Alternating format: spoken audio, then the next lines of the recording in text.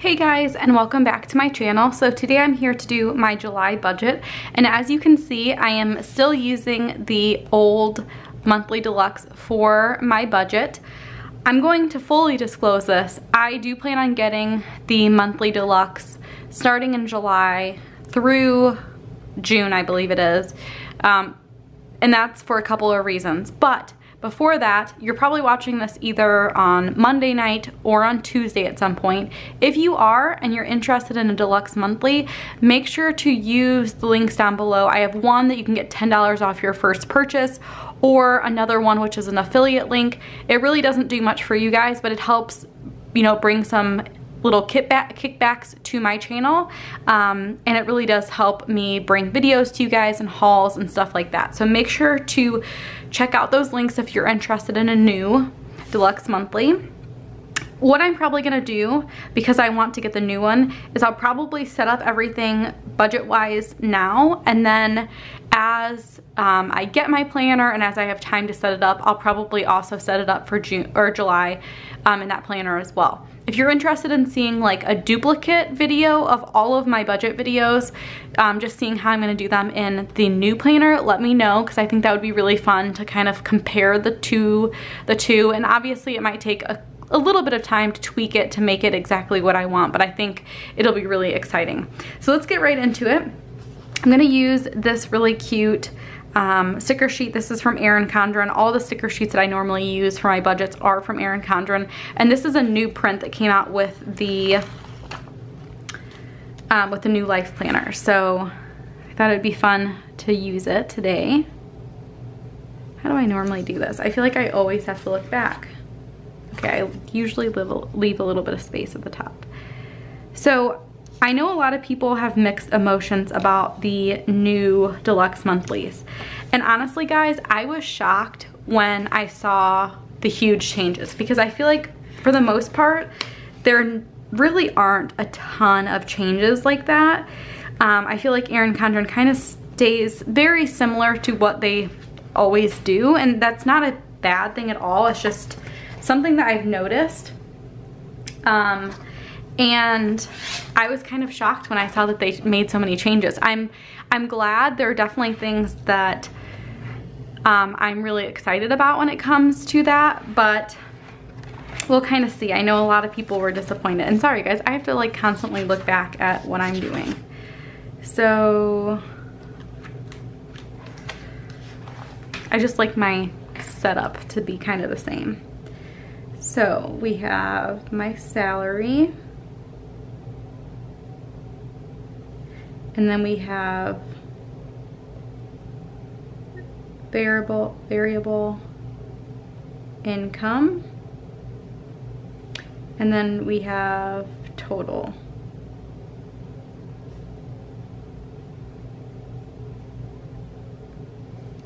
And this right here is one of the main reasons why I'm excited for the new one, because I used to always have like a pretty set income, and now that I am using my, and I don't need that much space for my income, trust me. Usually before I started including some of my YouTube money into our budget, I would have one salary amount and that was it. It was always the same unless I got a bonus or a raise or something, which doesn't really happen that much. But now that I'm including it, I do have variable income, and I like to track things. I like to track what I estimate. I like to track what it actually is. I also like to track any expenses that I may have relating to that, because a lot of people ask, like, how do you budget for your stickers? Because I don't see that in your budget. Well, that's because that's technically considered my business income, and I don't include that in this budget. But any money that is remaining between what I make and what I spend is obviously coming in the budget. So it's kind of there, kind of not. It's a little messy. So anyway, I'm excited for the new planner just because I want to have like not even a whole page, but maybe just a half page where I can track, okay, this is what I think I'm going to make through some of these variable types of jobs. this is what I actually made, and these are the expenses that I, you know, paid during the month. So okay, I did a giveaway, I have to pay for shipping costs. What are the shipping costs? What is the cost of the planner? Whatever. So that's kind of what I think will be really nice about the new planner. So now we're gonna get into our expenses.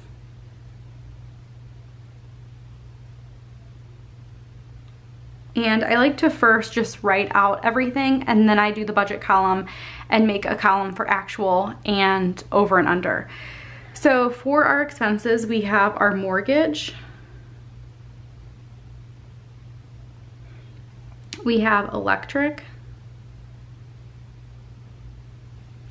gas for our house, we have our cable and internet, but I always just put cable. We have Netflix, our car, we have gas for our car, then we have groceries, and then we get into some of our cash clips or envelopes. I recently did a video on what's kind of changing with all of that. It's they're really dividers, but I'm gonna keep putting like a little C next to them and say that they're cash clips, because that's just easier than saying cash dividers, I think. Plus I've been saying it that long. I've been saying it for so long that I've kind of had that same, it's just in my brain that way. So next we have eating out.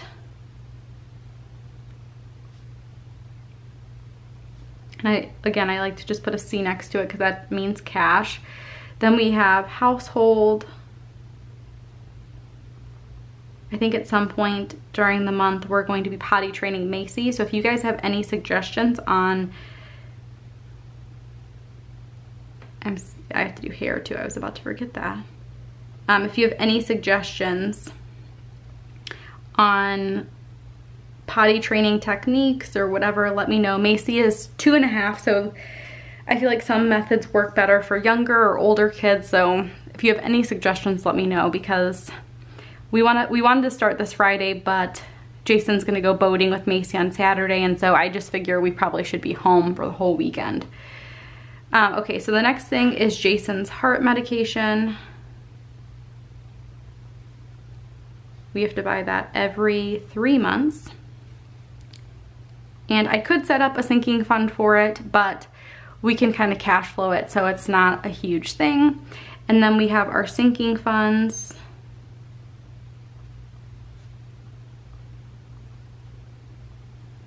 And I'm just gonna put an unbudgeted spot. I obviously do not budget for unbudgeted. I just like to have it as a placeholder, so when I'm doing my actuals, I have a place to put if we had anything that we didn't budget for. And honestly, I think that is it. I feel like I'm forgetting something big. I checked all of my little schedules to make sure I'm not, but if I am, I can just add it in towards the bottom if I remember. Otherwise, it'll just be unbudgeted. So then we have our total expenses.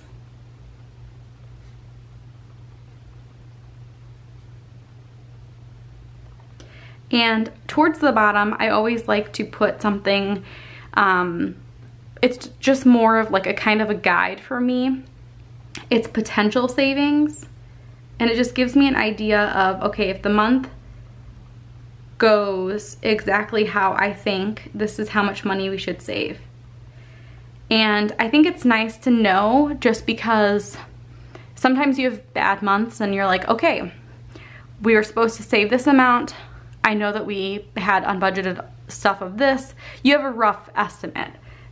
You also just, if you have a great month, you have an idea of that too. So I really like knowing kind of where we stand. So next, I'm just going to put in, I think I'm gonna draw a line first before I do that.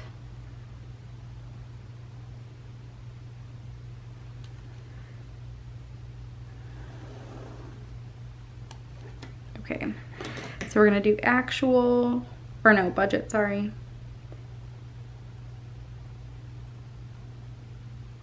Budget.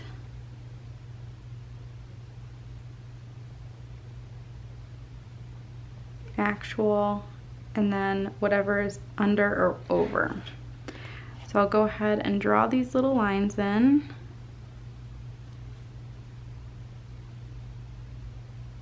Doesn't have to be perfect. I try and make it somewhat not really uneven because I feel like that would be really annoying to watch, but okay, so it looks pretty good. And then I like to just draw little lines underneath to make it kind of stand out a little bit more. Okay, so now let's go ahead and put some of the numbers in. I don't ever disclose any of my income or my mortgage, so you're not going to see that. I'm sure if you guys have been watching, you know I don't like to disclose that. It's mostly just for personal reasons. I don't want my family or friends knowing that type of information. Definitely lends you know, people asking for money because they're like, oh, I know you save this much. So I just don't like to disclose that. So our electric bill we got in for June, and it was a little bit high. I think it was like 106. It was 112. So I'm gonna budget more than I normally do. I'm gonna budget 120 for that. One nice thing is I did save my planner from 2017. And if you guys know, I actually combined my life planner with a budget in that year, and it worked really nicely for that year, but I just feel like I need a little bit more space. Anyway, I looked back just to kind of see, like, is that normal? Did we have an increase in our electric during the summer? And we did. But I think that didn't happen until August of last year. So I think the highest it ever got was like 120. So I think that should be good. For our gas, we haven't gotten our gas bill yet. I'm just gonna keep it at 60. I think last month it came in a little bit over 60. Our cable is kind of a set rate for, I think, at least a year, and that's at $125.31. Netflix is $13.99. Gas for our car. I am going to do $130 again. I believe that's what I did last time. And I think we're gonna be good doing that from now on. The gas prices have kind of leveled out a little bit, and maybe we're just not driving as much, so $130 should work. For groceries, I like to budget $100 per Sunday in the month. So there's 5 Sundays in July, so I'm gonna budget $500.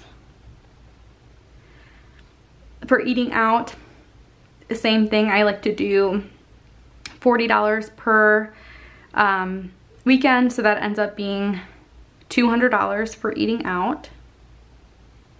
Hopefully we do a little bit better than we did last month with eating out, just staying around that $40 mark so we don't run out.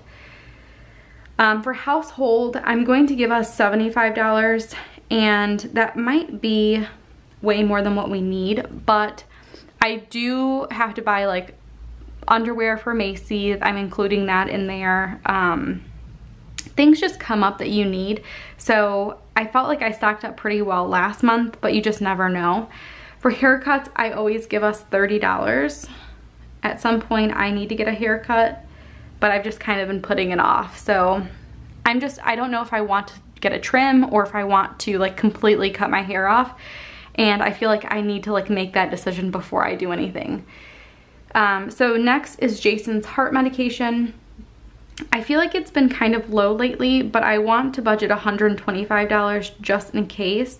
I just don't know. I feel like the last couple times we've gotten it, it's been really low, but then, you know, you budget low and it's gonna be really high. I think it's normally around $130. So I think that should be good. Our sinking funds are $427. I have a feeling, so we're going on our cruise in August, and Jason and I have talked about it. Currently we have like $185 going into our like cruise fund. So I think we're gonna keep that there and just make it a vacation fund after we are done with the cruise, just so that we have money being saved. We like to go visit my sister in Florida, And who knows, there might be other things, we might increase it later on, but we really like to travel places and see people, so I think we're gonna keep that. So those are all of the items that I have for July. So let's kind of see how it looks.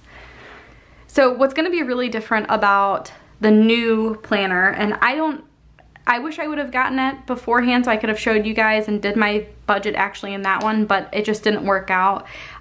So instead of having the productivity page, now it's just gonna be a blank lined page, which will be really nice because honestly, I don't utilize this very much. I do sometimes put like a little list of, okay, I need to pay this, I need to pay that, but honestly, I don't need it. So it'll just give me way more space, I think, which will be nice. The other thing that I like to do at the bottom is just put total savings, and I definitely need to pick up some more of these. So let's see, what color do I want to do? I think I'm gonna do this like lighter blue color.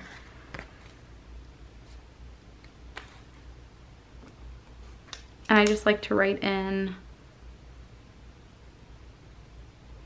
total monthly savings. So once the month is over, once I check how much I actually spent compared to my budget, I can go ahead and put that in. And I just put it towards the bottom. And that way, when you're flipping through the planner, you could just look at the bottom of a lot of the pages and see how much you saved. I obviously have a tracker in the back of like, okay, this is how much I spent this, or this is how much I saved this month. This is the accumulated amount, but I also like to put it there as well.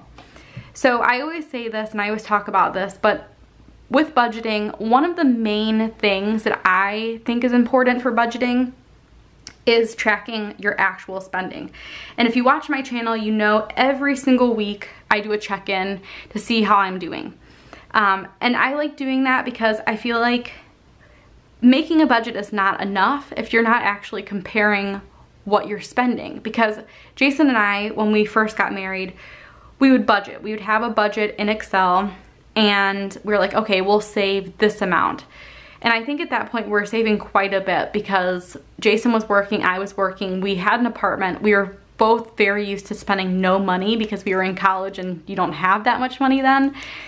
So we were saving, we thought we were saving a ton of money, but then you look at your bank every month and you're like, why didn't this increase as much as we thought? And so we look back and we're like, wow, we spent like $600 on eating out. How crazy is that? So doing this and setting it up this way really works for me. Obviously you have to find what works for you, but for me, I need to give myself an amount that I need to stay around. So okay, some things are easy. You're not gonna overspend on gas for your car because why would you? If you don't need it, then what are you gonna do with the gas?